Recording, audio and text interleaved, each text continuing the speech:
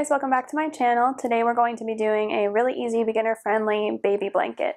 So the reason behind making this blanket is I'm expecting my first baby and he should be here in just a few months, so I'm definitely starting to make more things for him, and this blanket was definitely one of the first things I wanted to make. It's very easy, it uses some very basic stitches, but it comes out really cute. I'm going to be using Bernat blanket yarn, which is a really soft chenille style yarn, and I really haven't found anything else in the marketplace that's comparable to how soft it is.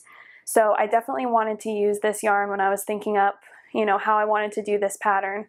I'm also going to be using a Q size hook, which you may or may not already have in your stash. If you don't make a lot of blankets with super chunky yarn, you may not have this one, but I definitely strongly recommend using a Q size hook. It's going to change your tension, and it's definitely going to have a very direct effect on how it comes out. And you don't want it to be too tight if you use a smaller hook. So definitely get that Q size hook if you don't already have one.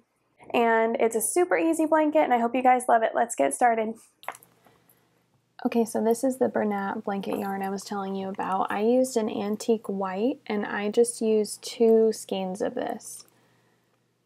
And then this is the Q hook that I'm recommending. It's just a cheap plastic hook, not real expensive. So we're going to start with a foundation chain, and you're going to chain 41.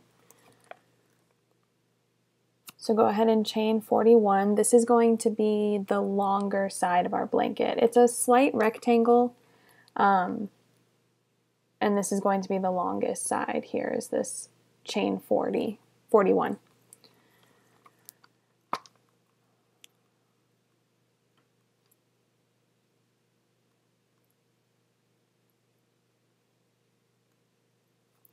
So after we've chained 41, we're going to work some half double crochets into each chain. So if you're a brand new beginner, make sure to look at your foundation chain and identify that top row. The bottom will look a bit more tight and a bit more flat, especially using this yarn and a hook so big.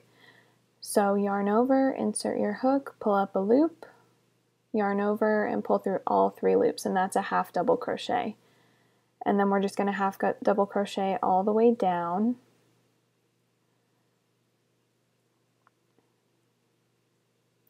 If you need any slower, more involved review in any of these stitches, please refer back to my crochet beginner series. I'll have the link in the description box below for that, for the half double crochet, but I have videos there for a slip knot, a chain, everything that you would need to know in separate parts, so you can access exactly what you need if any of this is new or confusing.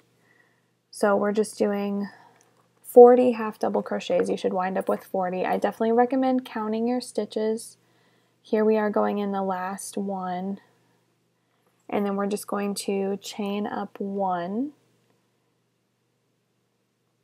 This is how your first row should be looking. Nice and soft and plushy. So we're going to chain 1 and then turn your work. So we're going to be working back the other direction, and make sure you're stitching in the top stitches there. Don't turn it over and work in your foundation chain again. So identify those little V's on top that are your stitches you're stitching into. Half double crochet all the way back down, and we're just going to keep going like this. This is what your edge should look like, nice and square and straight.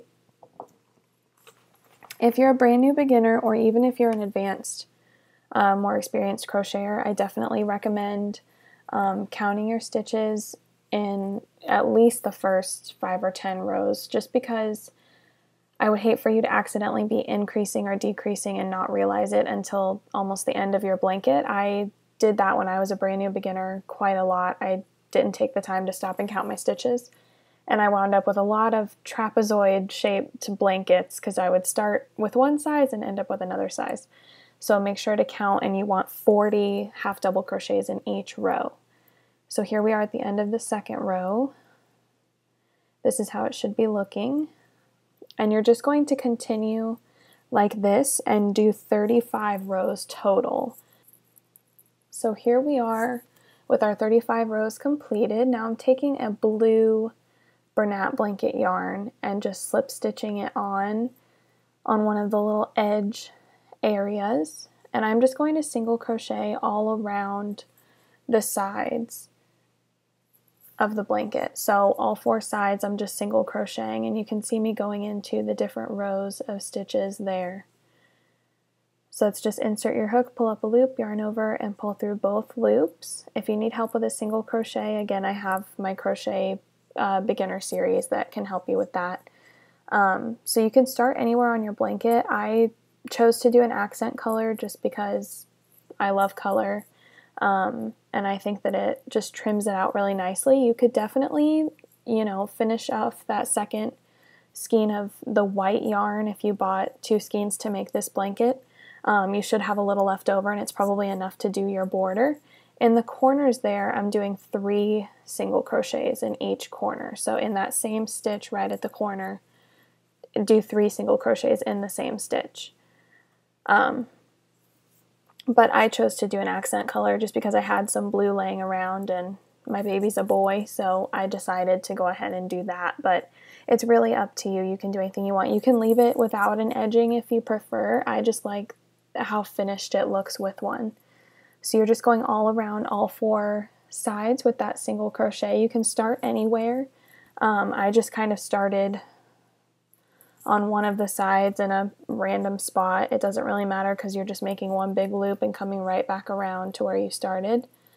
Don't forget those 3 single crochets in the same spot in each corner. So here we are connecting back together. I've come all the way around my blanket.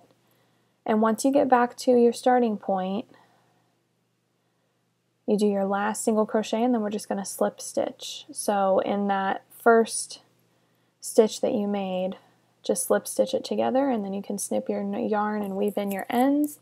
And that is it. Your baby blanket is done. I hope you guys love this tutorial. I thank you for watching, and I'll see you next time.